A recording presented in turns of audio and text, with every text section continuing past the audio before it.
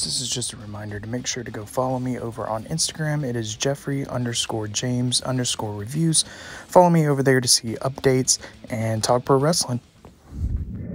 What's going on, boys? Today we are back with another review, and today we are going to be reviewing Elite Series 110. I hate this name, but Butch, Pete Dunne. I will be calling him Pete Dunne throughout this video because I hate this name. Same kind of deal with Walter when they changed it to Gunther. Don't like it. Same thing when they changed Piper Niven to Dewdrop. I just thought it was dumb. I think the name changes are just dumb. This is Pete Dunne. I'm going to call him Pete Dunne throughout this video. So anyway, we are reviewing the Elite Series 110 Pete Dunne. Super excited to crack into this. I love Pete Dunne. One of my favorite talents. I had both of his previous Elite figures, but I think I have sold them or traded them because I looked for them and I don't have them, so I must have sold them or traded them in the past. The one that I had in the black and gold gear, I can't remember what Elite Series it had, but the back of the neck was all black too. It was like they forgot to paint the back of the neck like skin color.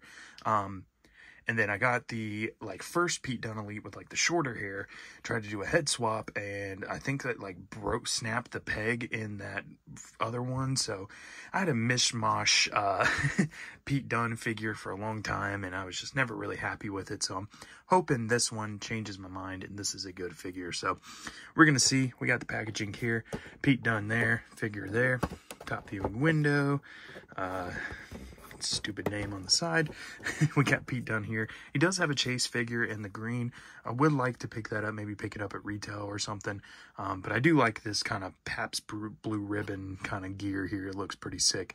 We got the rest of the figures in the set. Rhea Ripley's really the only one I'm looking to pick up. Maybe the Austin Theory. I really don't like Austin Theory, but I need that United States title. And yeah, I might get it. And then we got a picture of Pete Dunne there, Elite Collection.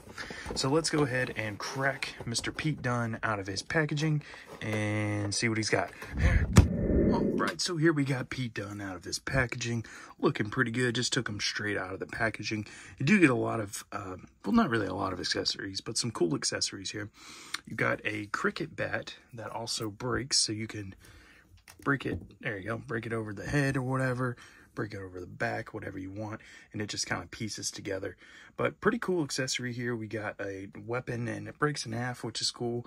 Probably going to be a pain if you're trying to hold it or do anything with it, because it's probably going to, I mean, it stays pretty well, so pretty cool there. It fits really well in the hand. He did have it in his hand in the packaging. You also get a fist hand and an open weapon holding hand or whatever, and he does come with this pretty cool, I guess this is a cricket jersey, football jersey, cricket jersey, I don't know, but it does say Fight Night there. I think that says Brawling Brutes or something right there. I'm not really sure. You can't even really tell even what that says. And then he's got the B up there. It's got a collar on it, as you can tell, kind of tell there, but it's got a collar on it. Looks pretty good. We're gonna go ahead and remove that though. Pretty good cloth accessory, but also kind of a weird cloth accessory. I mean, it's okay, I guess, but. And here we got Pete Dunne in this pretty sick red, white, and blue gear. Like I said, kind of looks like a Pabst Blue Ribbon type gear. The Brawling Brutes there on the side, which I am kind of bummed it says Brawling Brutes, because, you know, that's not really what he's in anymore. It's kind of an outdated figure, and it's kind of like a time period figure, which I don't really like those, because if you're trying to use him for something else, you really can't. I mean, he's kind of stuck to that time period. Really do like this head sculpt though, and I like the hair sculpt. Pete Dunne's hair has gotten a lot longer, and he always kind of keeps it to one side, so that doesn't bother me too much. But then we have the side shave there with a nice looking head sculpt, man. I mean, it looks pretty good. I can't lie. I like this head sculpt. And the singlet here, like I said, that Pabst Blue Ribbon kind of style looks really cool. Going down into the legs, I was really worried about these pinless knees. You know how I feel about these pinless knees, but these actually don't feel too bad. They feel okay. They're not too stiff. I'm hoping that they kind of fix that problem with the pinless knees, like we had with the Carmelo Hayes, a few other figures, like when they first switched to those pinless knees, they were just not good, but this seems okay.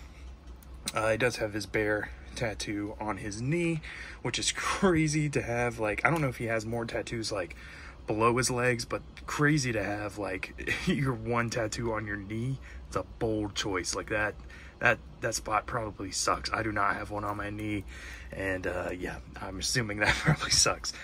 We do have the red, white, and blue boots, the kick pads. Looks really solid. I like this figure, man. I think it feels pretty solid in the hand. Here we go, professional YouTuber out of focus, camera falling. Yeah, I mean, it looks pretty good. It feels good in the hand. The knees aren't too bad. I thought they were going to be super stiff, but they're not. The arms feel really well. Ab crunch is a little hindered. Not great, honestly. But yeah, all in all, man, I'm excited to have a new Pete Dunne in the collection. And this one is pretty solid. Got the double jointed arms and all that good stuff. And yeah, it doesn't have, like I was saying on the other one, the singlet like came a little bit lower in his other figures, and then the back of the neck was black. I wish I still had that figure, but they did not paint the back of the neck at all. Like yeah, super weird. But anyway, this figure is pretty solid. I like it. Like I said, huge Pete Dunne fan, and I like that we finally have a new Pete Dunne, updated Pete Dunne. I think it looks really solid. Definitely going to try to grab the chase one in the green eventually, but this one will do for now. So that is going to do it for this review. Just a quick little review. This is the only figure I got out of the Elite 110 because this was the one I was most excited about, so I ordered this one. And yeah, looks like a pretty solid figure. I would give it 2 thumbs up if you ask me. And I think that's going to do it, guys. So thank you for watching this video. Make sure to like, comment, subscribe, all of that good stuff. And we'll see you guys in the next one.